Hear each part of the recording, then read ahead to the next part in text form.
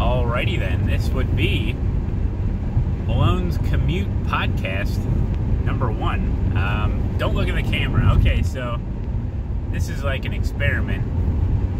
I have about a 40-45 minute drive to work every day, there and back. And I thought, well, I'm just sitting here driving. I might as well be talking, right? So I consider myself kind of a morning person. And so I leave the house about 10 after 6 or so. I got to be at work at 7. Anyway, so I posed the question out on Twitter yesterday after the stream.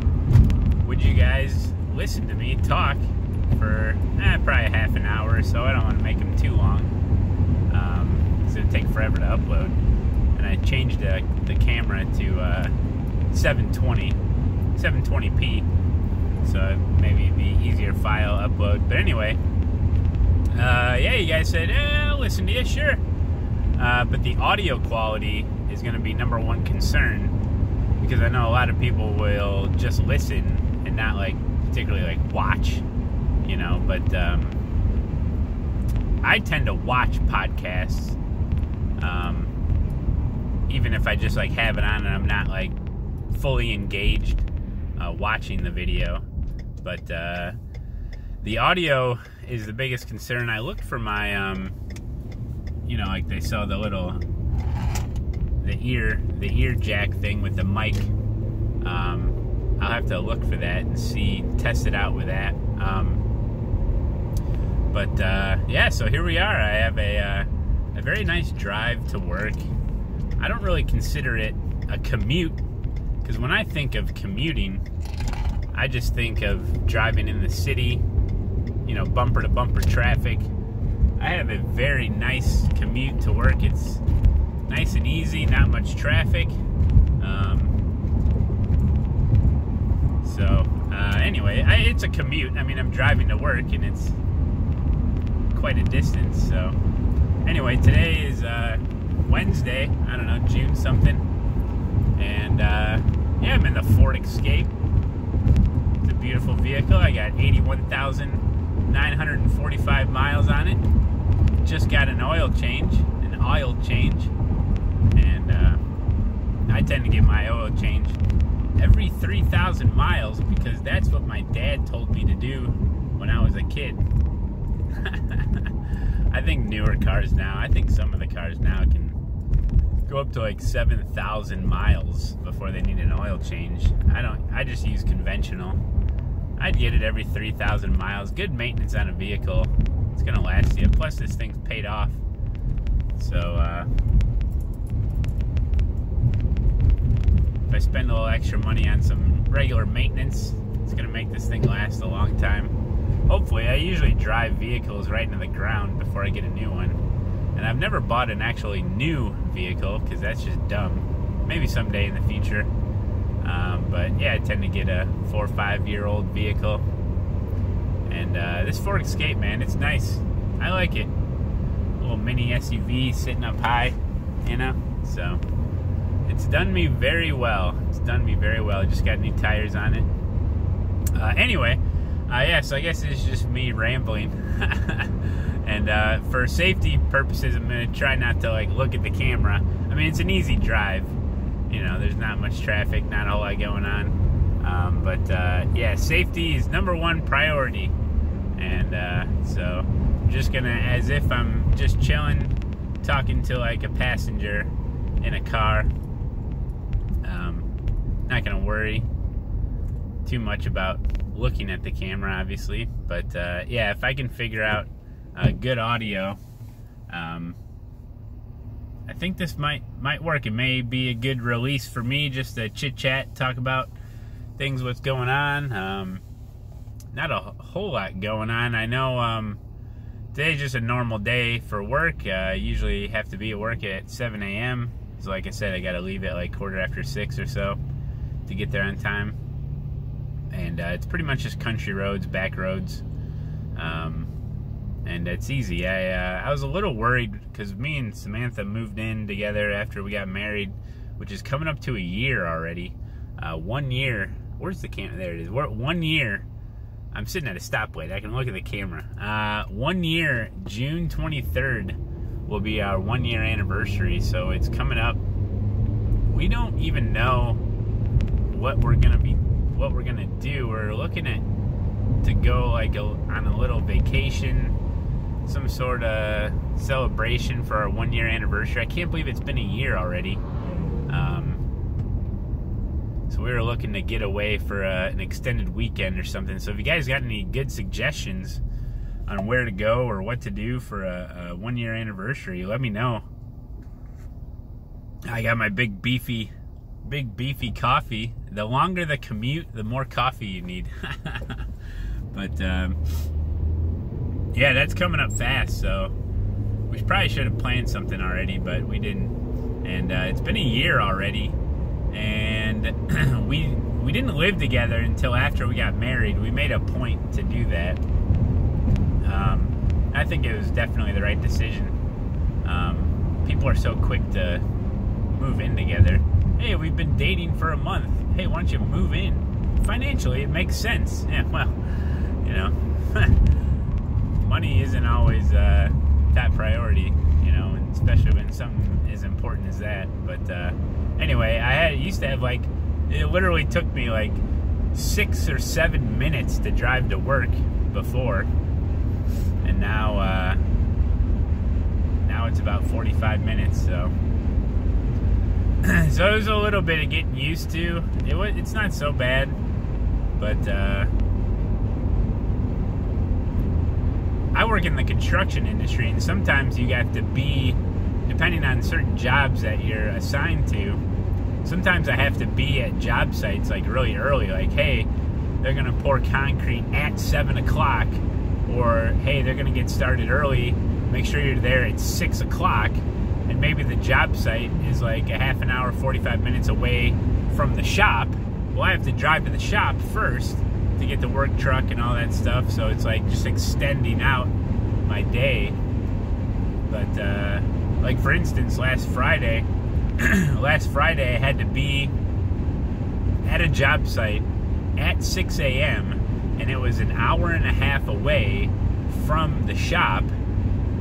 So I was up and at 'em at 3:30 a.m. just so I could make it to the shop on time to get the truck to drive the hour and a half to the job site. It was like I saw 2 possums, a deer, and like 3 raccoons, because they're all nocturnal animals. So like when you're up and driving at 3:30, 4 o'clock a.m., you see a lot of that wildlife, and you got to be on your toes. You got to be really watching, scanning the area, so you're not creating roadkill. It's just the nature of the job, really. So it's just, you have those days sometimes where you check the schedule and you're just like, oh great, I guess I have to go to bed at like 8 p.m. tonight so I can be up super early, so I don't screw up my sleep schedule too bad and be tired. But oh well, it's overtime, so anything in my job is a union thing. So anything before 7 a.m. doesn't matter. It's overtime. It's time and a half. So if I have to be at work at 6, that 1 hour between 6 to 7 is overtime. Regardless if it's a Monday or a Tuesday or a Friday, regardless of how many hours I've worked, overtime for us is a day-by-day thing. Anything before 7 and anything after 3:30 is overtime, even if you've only worked 1 day out of the week. But anyway, still getting over, like, I had a cold. I was a little sick before I went to the Indy 500, and I was fine. I had just gotten over it before the Indy 500, and then now I got, like, it's almost like allergies, but I don't know. I mean, I feel fine. I've just got a stuffy nose, so I apologize for that. But anyway, here we go. We're just rambling. This is making my commute much easier, I think, because when you're talking and gabbing and thinking about other stuff, you're not thinking about how long you're driving. A little rainy today. Looking out on the horizon, what do we got here? Looks clear to the west. We're clear to the west. Looks pretty bad to the south. I don't know what's going on this year with the weather. It is absolutely unbelievable. It was a crazy winter, frigid temps, quite a bit of snow. We had some late snowfalls. And then this year, I mean, we're already in June, and it's still just raining and cold, and I don't understand. It's really hurting the my jobs too. There's not a whole lot. We're not busy at all. I don't know what's going on. It's really wild. I mean, is it ever going to get to like 90, 95 degrees and hot and dry? I mean, the farmers, I drive by a lot of cornfields, and I'd say, I don't know, I'm just guessing, I'd say like not even 50% of the fields are even planted, and that's not good. If the farmers can't get in the field till June, I mean, they're going to be harvesting in like December. That's crazy. It's not good. So I don't know. I don't know what them farmers gonna do. They're gonna have to get on out there in the mud, start treading through it, get some bigger tires on them tractors. I don't think they can get any bigger tires on the tractors, to be honest. There's that guy that he's always out. He's got a couple of greyhounds, and he's always out walking his greyhound dogs. The whole greyhound thing is pretty sad. They try to find homes for those greyhounds after they're done, and they need a lot of exercise. If they don't get enough exercise, they have major issues. Not only like physical issues, but those dogs will just get so depressed if they're not running or walking a couple hours a day. So props to the people that take in old greyhounds and kind of try to give them a good life. Anyway, but yeah, the iRacing just had an update. Hey, we'll talk some sim racing. iRacing with the new update. I didn't get a chance yet to even read the release notes, but the big thing was the Pro 2 and the Pro 4 trucks, which I messed around with. Actually, the two latest videos on my YouTube channel, by the time this uploads, hopefully I'll be able to upload this today, throughout the day, and I'll just, as soon as it's ready, I'll release it. But by then, there would have been 2 videos from last night's stream of me messing around with the Pro trucks at a Wild Horse Pass Motorsports Park. Where are they coming up with these names for these tracks? Wild Horse Pass Motorsports Park. Anyway, I really didn't know anything about this particular type of racing. I've seen like the stadium trucks, which is totally different. I mean, that's on a tarmac, and there's, you know, it's different type of racing than what we got. We got like dirt trucks with jumps, and it's a lot of fun. The tracks are a lot of fun. I've yet to try out like a rallycross car on the new tracks. I'm sure that would be a lot of fun. I did try out these Pro trucks I tried it at Bathurst, and was that the only one? I don't know, but the problem is the trucks, they're not, the top end speed just isn't there. Even if you put the Pro 4 truck on the highest, the longest gear setting, it still only goes like 120 miles an hour. So if we're gonna do any type of, you know, rally on road or trucks on road series or fun hosted sessions, we're gonna have to find like really small tracks. Scuba kind of jumps out at me as a pretty small track. I don't know, it's got a longer straightaway, but that might work. But we're gonna have to find some like really small, tiny tracks for these trucks to go around if we want to do anything on tarmac. But that'll be in the future. I'm sure people will figure it out. Railroad tracks. I never get stopped for a train. Oh, over the railroad tracks. Yeah, there's never like any trains on that track. I don't know what time they run, but anyway, it's 6:40. You got 20 minutes. We're looking good on time. You get certain landmarks. Actually, I should be making my turn right here at 6:40. It's coming up. Excuse me. But yeah, so new content. Also, there's an update to the headlights on like road cars at night tracks, and I've yet to see what that's all about. I did see some people talking favorably about it on Twitter. They said, "Wow, thank you so much for fixing the headlights. I can actually see at night." So maybe even with certain tracks that aren't designed to race at night, now with the new headlights, it might be pretty awesome. So I'd have to check that out. Just haven't got no time, man. But you know, now that I'm working again, it's like I wish I was home racing and checking stuff out, and I feel like I'm missing out, you know. But it's just the way of the world, really. Been streaming only like once a week. So I gotta get into a better schedule of at least twice a week. That's my goal, is to at least stream twice a week, and then maybe even throw in a quick Saturday morning stream. This part of my commute, I drive on the left side of the road so I can avoid this huge bump.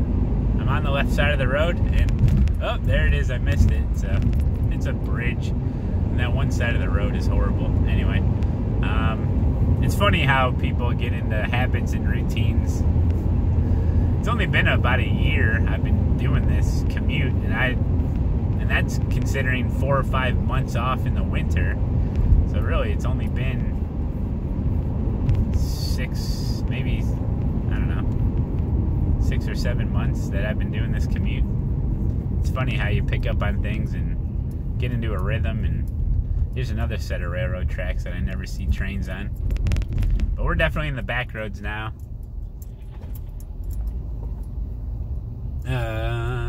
No one's coming. Okay, go. Okay, I'm going. No one's around. There's a guy in front of me, but anyway.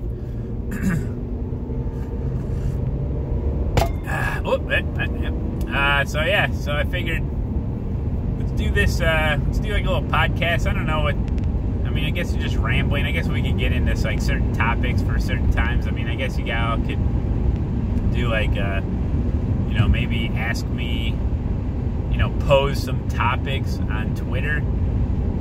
But otherwise, I'm just going to talk about whatever's on my mind, I guess, and kind of go from there.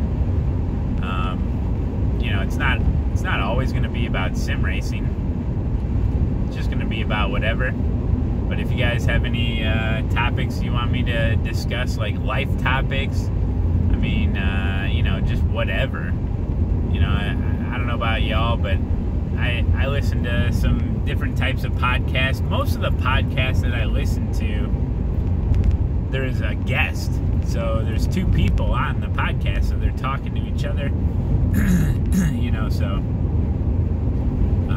it's a little bit different with me just talking into the camera. But, excuse me. But yeah, so let me know what you guys think. And I know that the road noise is probably pretty bad. So this will be like, this hopefully will be the worst Malone's Commute podcast. I came up with that name. I don't know. It might be kind of dumb. We'll see what sticks. And the idea is to make this easy on myself. So the idea is just to record the podcast on the way to work. As soon as I'm done, just start uploading it, because it's going to be a while. So hopefully by like noon or like 1 o'clock or sometime during the day, it'll finally have been uploaded. And then I can just do it all from my phone. So I've already made a thumbnail, and it'll just be the same thumbnail that I use. And I'll just name it. You know, the title will have what number podcast it is.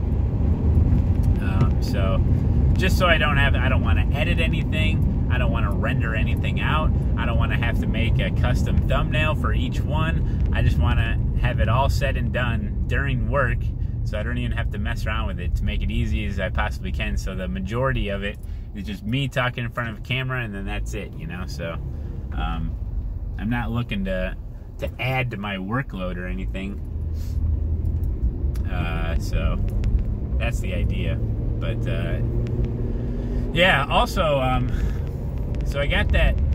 So if you guys don't know, the 4-play racing rig that I got and hooked up, and yesterday was the first stream with that new rig.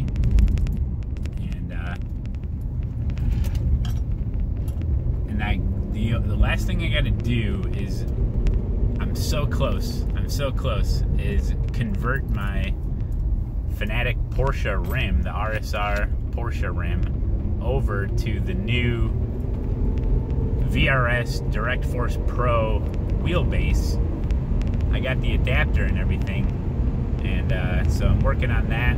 I'd cut the ground wire for the rim when I was taking it apart. I cut the ground wire just because it was easier, but then now it seemed easier at the time to cut that wire, but now I just gotta, that's gonna take the longest, is I just gotta clean up that wire and re-splice it and then hook it up, and should be good to go. I mean, I'm really close, another half an hour or so on it, and I should be good. So I'm gonna try to do that tonight and get that going, because I think, if you guys have seen the streams or seen any of the videos, I got that Thrustmaster rim on that direct force wheel, direct drive wheel, and it's just, I'm not used to it. I don't like it. It's too narrow, it's too small, there's not enough buttons on it. So once I get my Porsche rim on there, I'm gonna be real happy with that. There's probably a lot of extra road noise because the road is wet. This is a back road, so I'm going a little bit quicker than I should be. But yeah, I'm sure this audio sucks. But anyway, so yeah, the rig is coming together, man. And then I'm gonna make a review video for the VRS Direct Force Pro direct drive wheel. Try to get that going. It's a really nice base. I mean, if you're looking for a direct drive wheel, and Fanatic just increased their price of the Podium series to like $1,200, and I don't think that counts, and that's not taxes, and that's not shipping. So you can imagine you're going to be spending, you know, damn near $1,400, and then if you don't have a rim, you're going to have to get a rim. Anyway, so I mean, look into the VRS. I mean, their price point's right at $1,000. I'm not sure if that comes with a rim or not, though. And they're not selling them yet. So if you got some time and you're still on the fence about it, you know, give it some time. Wait till your options open up. It's always best to have more options to choose from, especially when you're making a purchase like that. And look, you know, full transparency, VRS did send me the wheelbase for free that I can have and take a look at and review. And so I am coming from a little bit of a biased opinion there, but I've tried the Fanatic ones. The Fanatic Podium series is a great option, no doubt about it. All in one, plug and play. Fanatic's got a great ecosystem of rims. You can't go wrong. But you know, there's other options out there. SimuCube, I believe I just heard that SimuCube is now shipping worldwide. Could be wrong on that, but I think I'm right. So that's another option. So yeah, and then the VRS one, there's a lot of direct drive wheels coming out onto the market from a lot of different companies, and it's good as a consumer to have options.